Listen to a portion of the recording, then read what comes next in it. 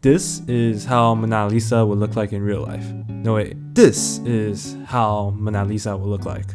No, I think I actually made a mistake. Is it this one? Wait a second, so which one is it really? What is actually happening? Let me introduce you Pulse. It is a self-supervising photo upsampling via latent space exploration of generative models. And that blob I just said is basically meaning we are upscaling images today. So we are not doing it in his glasses. There's a reflection.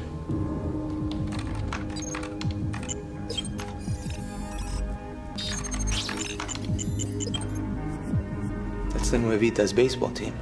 But instead relying on StyleGAN, a face generation AI that is currently top tier. How it works is Pulse takes in an input, downscale it, and StyleGAN also generates another face and downscale it. Then it compares each other and StyleGAN repeatedly adjusts the face before downscale, and until the downscaled results looks exactly or nearly the same as Pulse input. In a nutshell, the Pulse input is open for StyleGAN's interpretation. If there are any minor differences, StyleGAN's downscale result may still generate the same 32x32 image. This is because a low resolution image contains way less information than a high resolution one. So naturally, it doesn't matter if it's enhancing or matching like Pulse, there'll always be an inaccuracy. So basically, there are two ways I found interesting to use for this AI. First, it is a great way to upscale realistic pixelated faces. The best example out there is the Doom guy's face. When you put it into Pulse, it may not always be the same result, but it is a pretty cool general depiction of how he will look like. But you have to keep in mind that the pixelated face itself has to be a realistic face and without any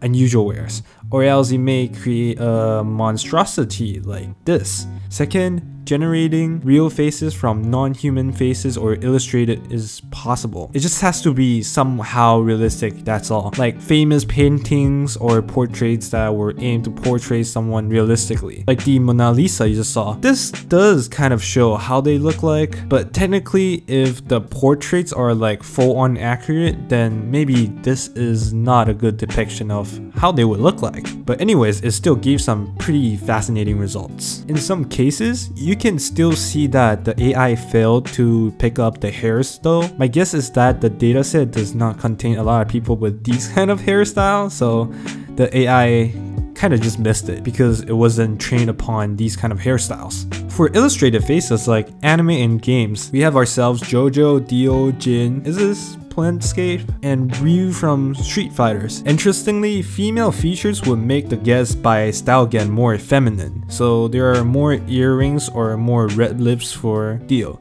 I guess Dio is just too pretty, not even the AI can resist. The results that I'm most proud of are the results from Legend of the Galactic Heroes, since they were drawn really realistically, and so the results turn out really well. Overall, this Pulse AI is a great implementation of StyleGAN, but keep in mind though, it does not work like those enhanced BS from movies. It's just a way of taking guesses. If you want to play around it yourself, I have made an installation tutorial on my second channel. I'll link it down in the description. Join my Discord if you haven't, follow me on Twitter, and I'll see you all next time.